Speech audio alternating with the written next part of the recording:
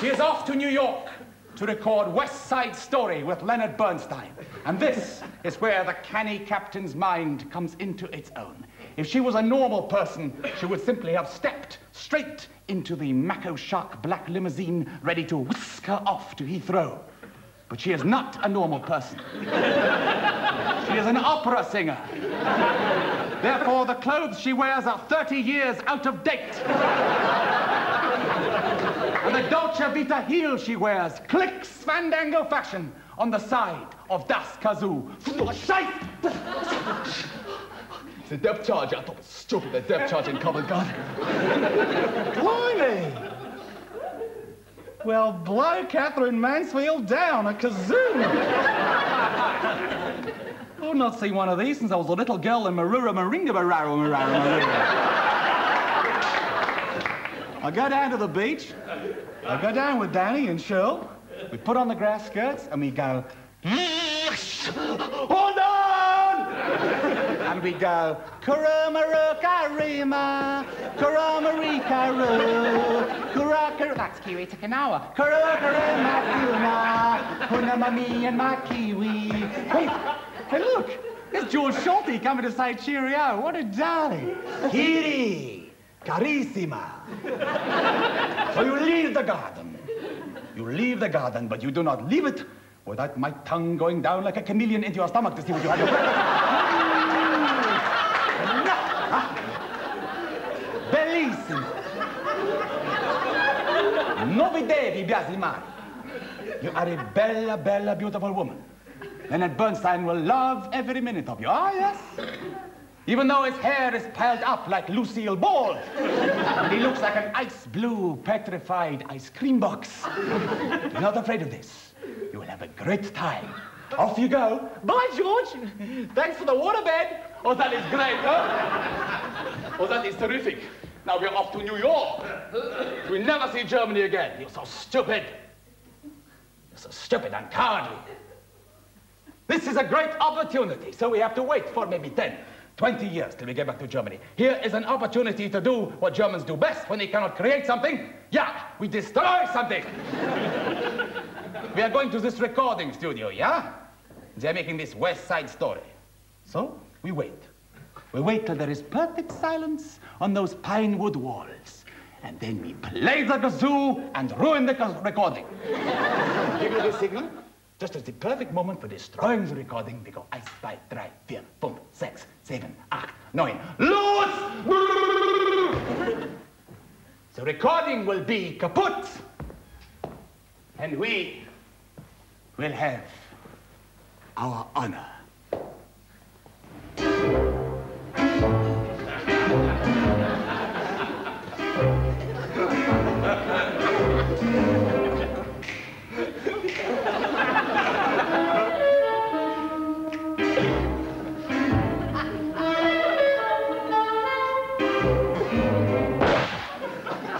That was E flat. The soloists are here, Mr. Bernstein. Thank you, Tony. Thank you, sir. This is Miss Kiri Tekanoa. She'll be singing the part of Maria. Kiri. Yummy. I didn't realize it. Hey, tell the other guy that I want my shoes done black. I want my laundry back by 3 o'clock in the afternoon. No, this is Jose Carreras. He is not a waiter. He is the Spanish tenor who will be singing the part of Tony. What? See, Maestro, I am learning the part of Tony. I am learning very well. You are learning very well. Well, I, a Paco Mañana, am not wanting am. You know what I mean? I mean, Tony, we're not talking Little White Bull. We're not talking Guernica. We're not talking castanets and Lady of Spain, I adore you. We're talking tight jeans. Miles Davis. That's America, not Spain. So go and do my shoes anyway. No, but I learned the part. He breaks my heart, you know. I love you, Bob. Get out of here. Okay. I give you a chance, okay? Turn to 58. Cinque. Okay. Right. Something's coming. We go now? No, we wait. We wait for the right moment. Go to the end of the kazoo. Yeah. So quiet. What was that noise? Okay. See, I am ready. Yeah, you're ready. Okay.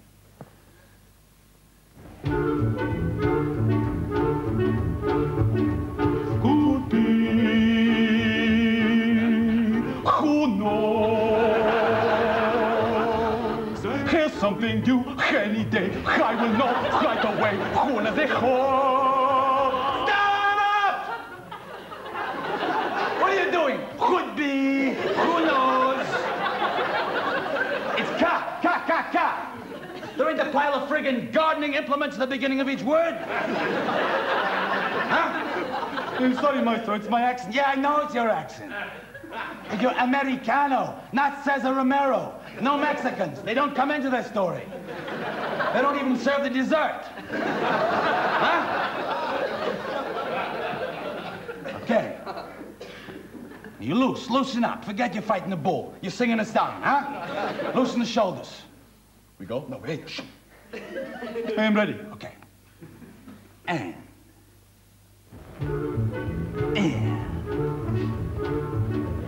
Could be. Loosen up. Who knows? It's not soft. There's something due any day. I will know right away. That's very good. Arriba! No! Not Arriba! Not come home, Speedy Gonzales. I mean, how many times I gotta do this? I'm 69 years of age. Look at the lines in my face. Imagine what my balls look like, huh? Now, obviously, you got a little memory problem. Your head's full of Don Quixote and the West Berlitz Guide to Eastern Spain. So we're gonna have to wake up the memory banks, right? Capiche? See. Good. Which is my friend Miguel and Mike. They're from the Bronx and the Queens.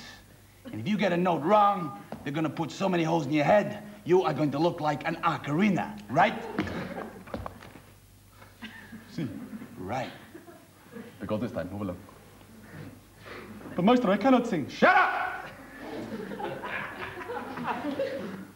Okay. Okay. Now everybody's relaxed. And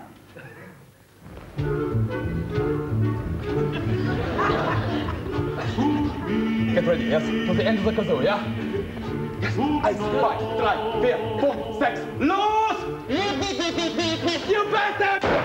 Out! All right, who did it? Who played the kazoo? Lemon! Kiri. All the time I'm thinking it's Paco the Taco. And it's the bitch with the itch, right? That's great. Kiri, it is in 2. Get some Evo steak. So finish the coffee and then we go again. It is wet here or something. It is Wasser. Nein, nicht ein Wasser. It is a coffee. It is decaffeinated. I don't care, decaffeinated. We're drowning. Quick, climb up to the bit of tissue paper. Quickly. Out. Weisund. I am drowning.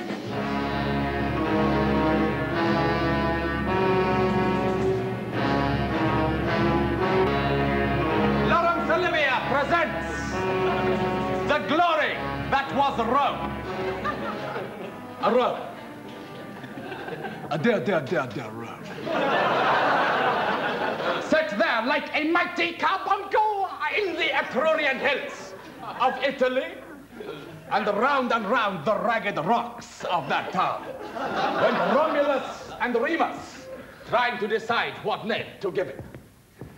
Oh, I think we should call it Rome. Oh, get out of here. I think we should call it Rheims. What, Rheims?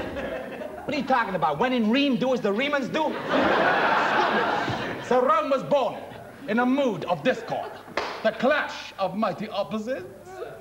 Everybody was running around all over Rome, battering into each other. Well, what would you do with a pile of muscadels piled up on your nose? Greetings, Vinius Maninius. Greetings to you, Alinius Vercinius. So all of them were battering into each other. But the Romans were bright.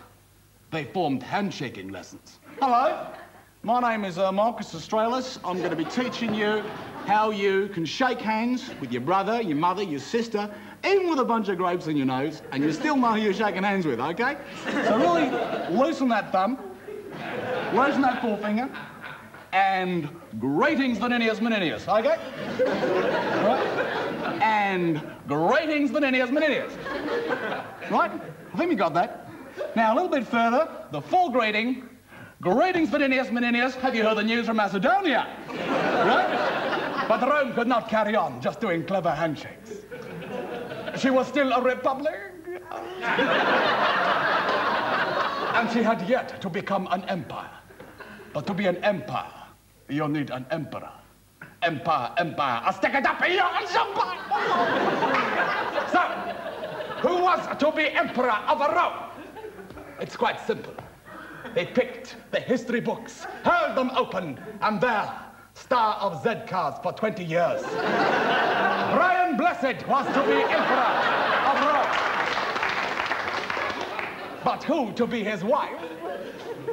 How do you pick a wife? It's quite simple. You hold a Roman equivalent of a Tudor banquet, like those naff things they hold at Hatfield. And everyone running around throwing drumsticks and chicken legs at each other. And then as everyone is in a Belshazzar's feast way enjoying themselves, an old hobbledy-hoy figure comes limping in, doing a very bad impersonation of Jethro Tull, and cries out, "List! List, mighty Caesar! Thou shalt marry, and thy wife's name will be Livia." And into the room she came, her belly dancing from side to side, like a pendulum of Madonna. She was beautiful, she was lovely, but she was also Livia Newton-John. Roman roads take me home to the place. They crucified her. Still. Within a week, he had married again with the right Livia. And she was a right Livia. And she bore him a strange son. Forth from her loins he came, twitching and pulling his face to left and right. It was Ian McKellen. They drowned him at birth.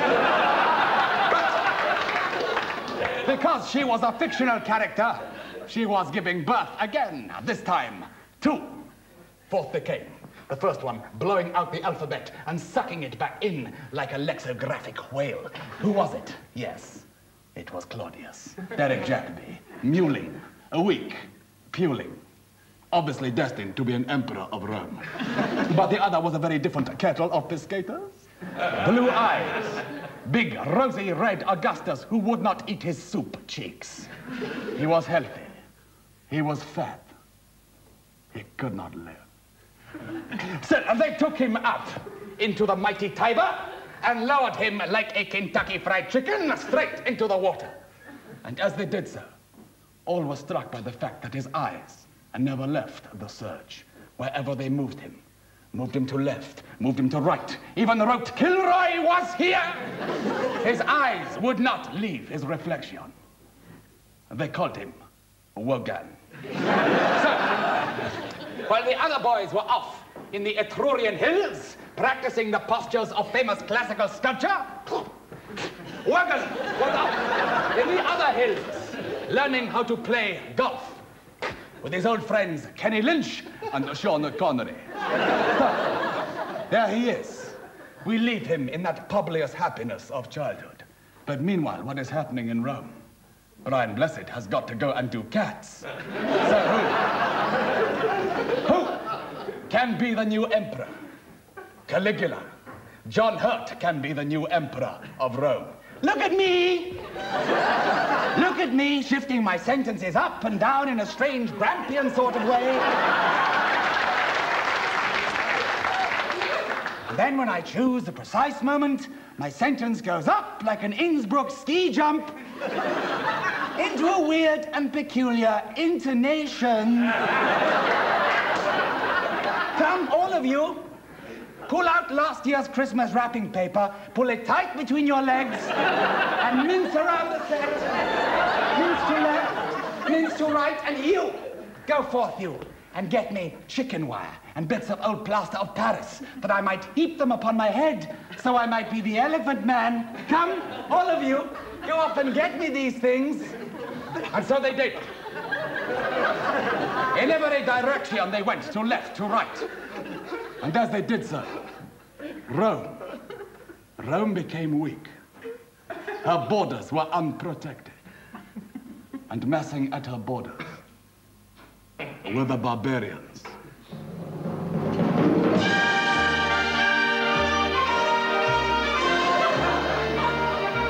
From every direction they came. From the north, the Visigoths, led by Jack Palance. From the east, the Ostrogoths, led by Tony Curtis. And worst of them all, the Quins, led by Zorba, the Quin. What? Be you amazed? Look down there upon Rome. It is but a tethered goat, and we are the wolf. It is a budgerigar, and we the Highland cattle. Come, nuzzle your elbows in its antlers, and rub rich oil into your saturated technicolor bodies until you look like tandoori chickens. Aye.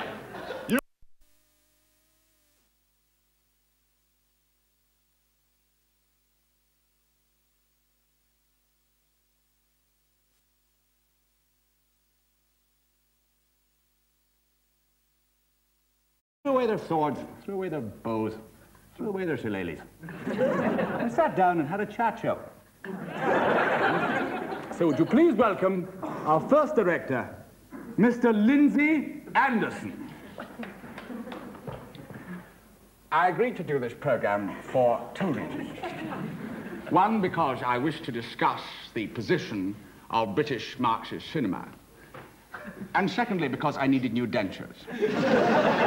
And I think there might also be another reason, and that it is I wanted to make it quite clear that I bear no malice towards those directors who have single-mindedly destroyed the British film industry, which I, of course, helped to create. Anyway, I'd like to begin now with a film I made 20 years ago called The Big White Milk Float.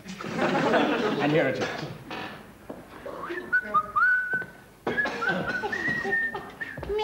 You going to scare? Is there someplace? I'll bring some beer if you want. All right, then. Excuse me, mister. We just run out of the rubber. Give me some sherbet dabs, please. Give me some macaroons. What are you talking about, sweet? Oh, we're still rationing on. Get out of here.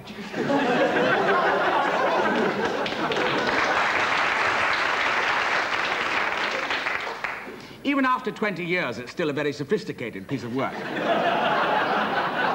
But there was one thing, one small thing which annoyed me, and it was that Tom Bentley, who played the milkman, actually cast aspersions upon my Marxist beliefs. So I went to visit Tom in his little house in Stepney. I knocked on the door in true Brechtian fashion. Tom came to the door. Oh, hello, Mr. Anderson. How you doing? I haven't seen you for years. Yes, I've been making films, Tom. Oh, that's funny. Kirsten, got the magazine, please. Well, I've been getting Screen International for 20 years. I've never seen your name crop up. Oh, no, except when you did Thunderbirds. Now, that was Jerry Anderson, Tom. Anyway, I walked into Tom's simple house. And what did I see? I saw what narrow-minded people always see, precisely what I expected. There was the Canvatex Van Gogh, the obligatory Dusky Maiden, and of course J.M.W. Turner's The Fighting Temeraire. I see you have The Fighting Temeraire, Tom. Yeah, it's a very nice painting. It's beautiful. It's the sort of painting you can walk right into. And what if we were to walk into The Fighting Temeraire? What would we see? There is the sun, dancing in the heavens, like a bright ball of wool. And over to the left, the mighty Temeraire, tattered veteran of Trafalgar, being pulled by the black packet steamer. And there, perhaps in the foreground, is Turner painting.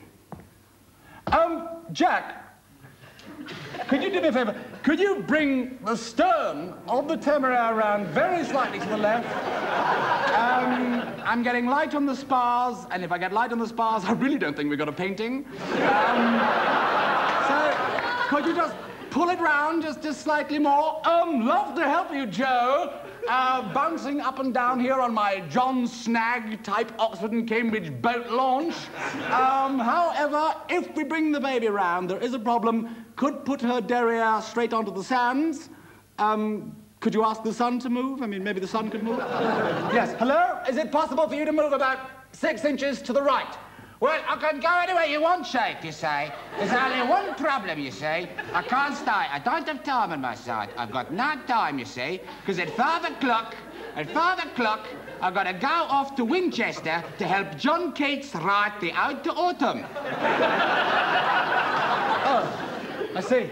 I'm sorry to bother you again, Joe, but it looks like your wife, Tina, is approaching on a windsurfer. When I was a little girl, I had a rag doll, only doll I ever owned.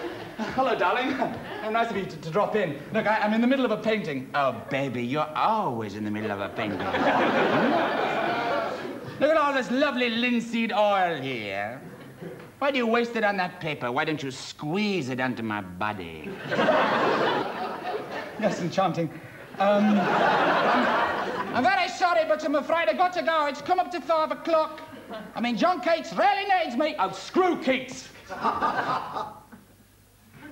Screw Keats. Darling, you know John Keats, don't you? Look, there's his address. There's a train ticket. Okay, so you go and say hello to him and say hello to the Grecian urn, all right? Great. Right, we've got the sun, we've got the Temeraire, and we've got the packet steamer. Oh, sorry, there is another problem. What? There is another problem, I'm afraid. It's just that the packet steamer has to go because David Lean needs it. He's filming Great Expectations. Well, he can wait. No, I can't. I don't wait for anybody. Least of all somebody who paints sunsets because he can't do fingers. David Lean, the man who created the world. Sir John Mills remembers. I think there's several important things to remember about the British film industry. And the first, of course, is that myself and Brian Forbes and, of course, dear Nanette still wear those rammy old sideboards we should have shaved off in 1976. But apart from that, I think nobody really appreciates that before David came along, there simply wasn't a world. We were just atoms and neutrinos sort of rotating in space. And then David came and, quite simply, created the universe. Okay, hold the work. Do we have perfect chaos? John Sparks? John Sparks, do we have perfect chaos? Good, right, I'm just going to talk to Rod. It's God, sir. Sorry, God. God. What I'm going to do here is quite tricky. It's a tracking shot. I'm coming right round onto you. The precise moment you can see the lens, I want you to set your spirit and your light upon the waters. Is that all right? Yes, we'll say yes, but the time's going, the light's going. Come on. Can we do something with his beard? It's very sort of Wurzel Gummidge. Makeup! Here, can we do something with his beard, please? Thank you, yes. Oh, the light's going, sir. Yes, I know. I think we better change the lens. Can we have a day for night lens, please? Come on, hurry up! Thank you. Right, God, this is quite tricky. I know you're a deity, but inversion can be tricky even for them. What I want to do is to make it daylight, even though, in fact, it is dark. So it will be a strange sort of paradox. Even though we are in darkness, the effect will be that of light. No, don't and ah. Look, you've got to say if there's a difficulty. No, it's just, I mean, I am God. I mean, and if I say spread the light and it's dark, I mean, I begin creation with a lie, don't I? Yes, but creation takes place on the cutting room floor. Right, the light's going very bad. Is Ben Kingsley there, please? Ben, Hello, Ben. I am Gandhi. Yes, we know you're Gandhi. Ben, and we'd actually like you to stay, Gandhi, for about another 10 minutes. Could you bounce your big brown Bambi eyes straight onto God's face? I am Bambi Gandhi. I am Gandhi Bambi. Where is Thumper? That's it, keep going. Where is Thumper? Where is Thumper? Sound running. On with the film. I am Gandhi. I am Bambi. No, it's no good. The light's going. Now the light's going, quick. Oh no, it's gone. Meanwhile, back in Winchester, Keats is writing. Season of mists and mellow fruitfulness, close bosom friend of the maturing sun. It's a bloody sun gone. Hello? Hello? What do you want? Nice garden you've got here. Asphodels, chrysanthemums, gladioli. Now, if you was a gentleman, you'd pick me one. Yes, of course, how churlish of me. That asphodel is rather nice. That's right. Sorry, seem to have got my hair caught in that chain around your waist. And you're not like it there? Mm-hmm. You're not like it there? What? You're not like it there? No, I don't like it there. Will you let me get up, please? I don't understand you romantic boys. You write about your belle dame sans merci. Your thing of beauty is a joy forever. And there you are next to the best body in Christendom, and all you can think about is shimmying back to your Basildon bound. You come with me.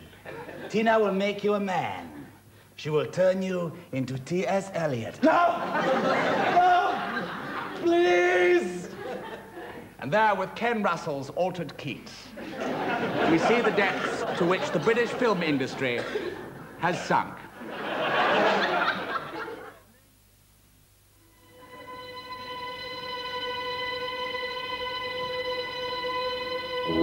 Meryl Streep. Robert Redford. In Out of Africa, I had a farm of accents. Every day I would water my accents, hoping that one day they would grow up into Oscars. I watered my Sophie's Choice accent, my Silkwood accent, even my Daffy Duck accent. I was the only person in Out of Africa with an accent. Robert Redford did not have an accent. And although Klaus Maria Branda had an accent, he was aware most of the time with syphilis.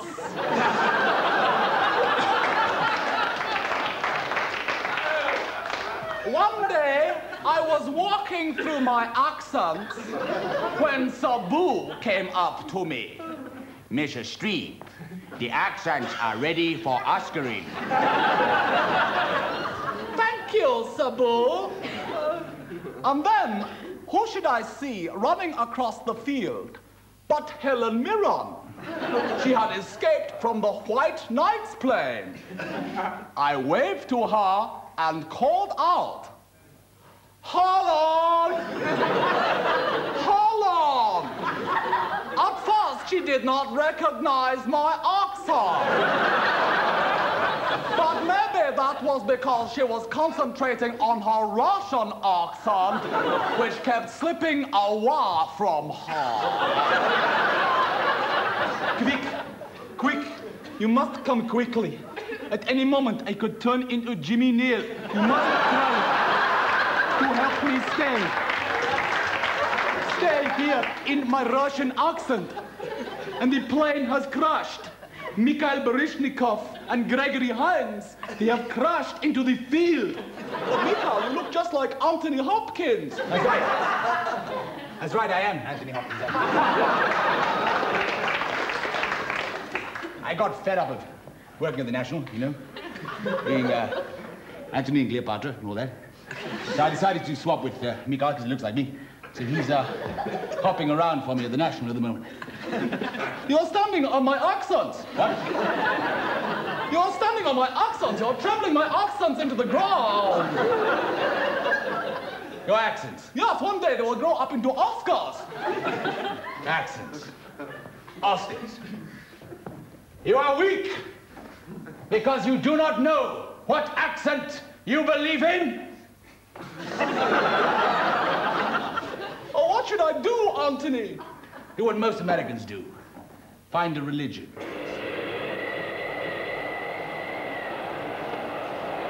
And there was war in heaven. Lucifer, Mammon, Beelzebub, all rebelled against the Lord, for he had worked with David Lee. And up they went to heaven, blowing those naff brass trumpets that you buy in Islington antique shops, clear into his face. And the Lord was wroth, and he held them and hurled them like a canister pack down to hell. Down they went, all except Lucifer, who was caught up in a spindrift of Gerard Manley Hopkins surf and battered against the windows of a lighthouse on the north coast of Scotland, just as young Gavin, the lighthouse keeper, was coming up to trim the lamp. What are you doing out there? What? Would you let me in? Aye, yes.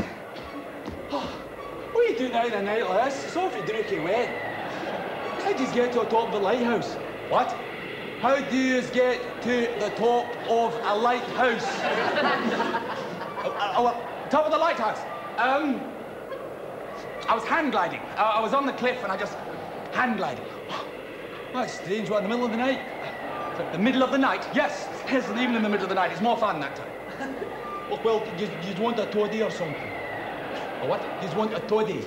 That's whiskey and hot water and a bit of lemon and that.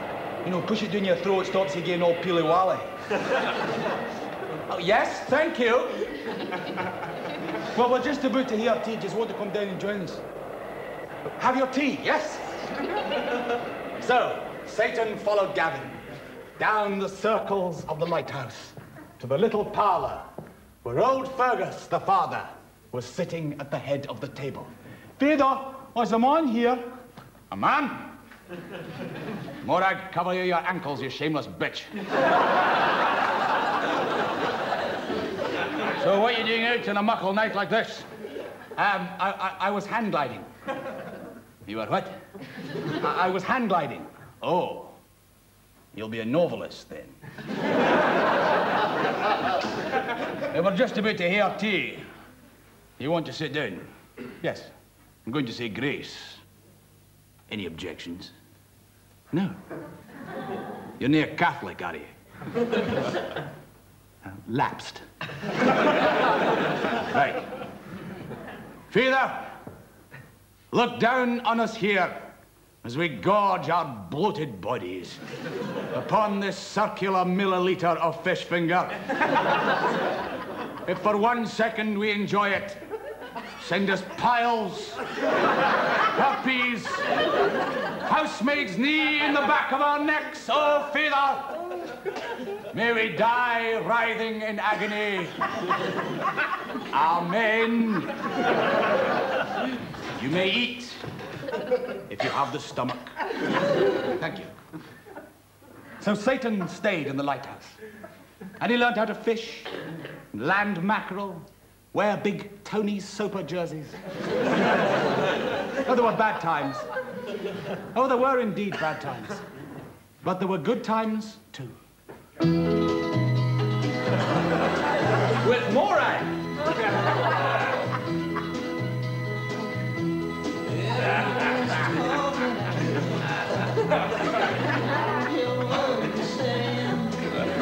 But it could not go on like this. Life could not remain such a beautiful paradise. He knew that every second the parking meter of time was ticking round and he would have to go to hell. So one night, he had a man-to-devil conversation with young Gavin. Gavin, I've not been very straight with you when I said I was a merchant banker. I'm not actually. I'm afraid I'm Satan. What, the devil? Yes. Oh, far out. Hell rider. Death. Huh? Yes. And I was wondering, since you obviously want to go and see the big cities, the bright lights and all that, and as I like Morag and I like living here, I just wondered whether you'd like to do a swap. What, you mean maybe Prince of Darkness now? Yes. Do you get to travel and everything? Do you go to Carnaby Street and meet Bruce Springsteen, people like that? Yes. Can I go to Hibs and Celtic on the same day? Yes. Will I meet Kenny Dalglish? Or dead? And so, like Mephistopheles tricking Faust, his fate was sealed and he was led off to the crack in the world's end, the other one apart from Chernobyl. And at the last minute, his eyes spun round to see the face of Satan, fool Valentine Dial. But it was no good. He had sealed his fate, and he was hurled headlong, Gustave Doré fashion, down to hell! Oh, I broke my bloody leg. Where have you been? What? I said, where have you been? Centuries have gone by. There have been plagues, pestilence, wars. We don't have you to organize properly. We can't get Mitsubishi or Wang. It's Brook Street girl, sloppy girl all the way. What are you talking about? I'm sitting up there at him, I'm chatting to my friend and everything. The next minute I'm hauled in here into this blinking boiler house full of Jessies with red tights on. So tell us what's going on. I'll tell you what's going on. Christ is up there in the desert. I can't tempt him. It's got to be you. So get up there and tempt him. I don't know what you're talking about. It was too late. He was hurled up into the desert where Christ was waiting. Father! Father, I burn. I thirst. I look like Billy Connolly. Help me, Father. Father! Oh, gee, my leg. So there you are. That's what you look like. What are you talking about? I don't know where I am. What?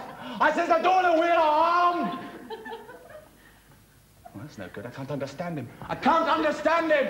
Well, how can he tempt me if I can't understand him? What? Yes, give me a jotter and a pen, yes. Yes, by the phone. I always leave it by the phone. Right, you, come on. Jockey Thistle. Don't call me Jockey Thistle. I might have guessed Christ was English. God, I might have guessed it. Spiky. All right. You're not inventing the steam engine. Why don't you put some temptations down there? I know how to use a pencil. Don't talk to me like you're friggin' Kenneth Baker. I might be. There you go. Right. So fix your wagon. It's the last sale you're doing on that Waverley. Here you go. There is a Susie Quattro and White Snake concert next week at the Kelvin Hall. Would you like to go? No. What? You don't want to see White Snake? I'm giving you the chance to see White Snake. Well, that shows you're a doolie, doesn't it? Come on, try another one. Now, hurry up, I die at 33. Get on with it. Right. This is you on toast, Tom. There is a Scots wool shop at Inverkip. I can get you dookies, bunnets, and Quick Magoos. You don't know there? No. Or Quick Magoos if you say Graham Souness is the new Messiah. No. And so it went on. Temptation after temptation. The devil was defeated. Christ was triumphant. And that is why the world is such a good place. Thank you. Good night.